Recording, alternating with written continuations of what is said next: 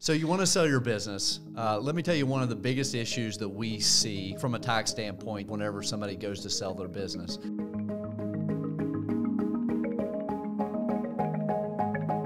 But first off, my name is Ray. This is Andrew with REH CPA. We put out a lot of these videos on YouTube. So if you like what you hear today and you want some more information, then make sure you hit the like button and also hit that notification bell. Thank you, Andrew. That notification bell to let you know when we have a new video out. Anyways, back to our topic, Andrew. So what is it? So a lot of times when we get somebody who's sold their business, it's usually after the fact. We prefer that they come to us first before they sell, so we can kind of go over some of these things. But a lot of times it's after the fact. What is one of the biggest problems that you see from a business sale that we would like to try to get people in front of? Yeah, so there's two ways to sell a business, and a lot of it revolves around an asset sale. 9 times out of 10, it's going to be an asset sale.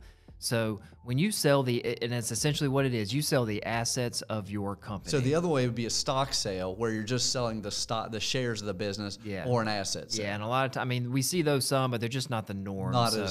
So asset sales, that's really what it is. You sell the computers, the chairs, the furniture, the fixtures, machinery, equipment, all of the assets of the company. And of that calculation, there is what's called goodwill. So goodwill is all of the intangibles. That's going to be your name, your brand, your reputation, customer list. All of the intangibles of your company is made up of goodwill. So the biggest issue we see is when somebody sells their business for, let's say, $1 million, sold all the assets, all the equipment, everything, $1 million, got it.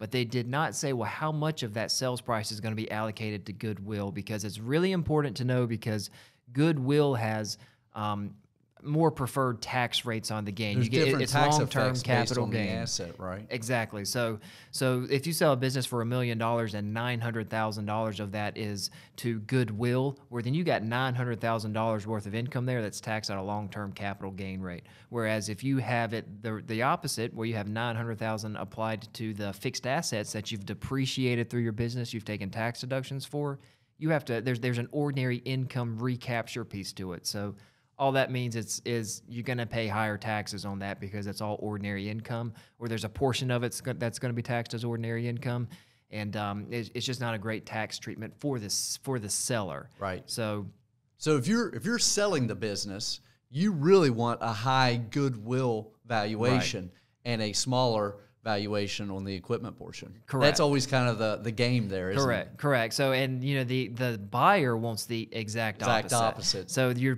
pinned against each other. So you got to get agreed on how you want to treat it. But the buyer wants the exact opposite, because again, using the $1 million business sale as an example, if you buy goodwill for $900,000, you have to amortize that over 15 years. You have to write that off against your income over 15 years. So it takes a long time to kind of recoup that. Right. Whereas if you have $900,000 allocated to equipment and tangible items, oftentimes you can depreciate those even in like the first year. Right, you could 179 that for a lot of it in the first year. Right, so you're both pinned against each other, but the biggest thing is you both have to agree. It's not like both sides have to treat it the same way. And the IRS is silent on it, because they don't care. Yeah. Because two people have to agree. If one gets it the way they want it, the other person didn't. So there's a balancing effect there that the IRS just doesn't. Yeah, as long as both all the IRS wants to know is that both parties agreed to how it's going to be treated, and we have to actually attach a tax form to your tax return saying all of this information, how it was split up, and how you have to report the business that purchased. So that way, because they go look and make sure they filed the same form.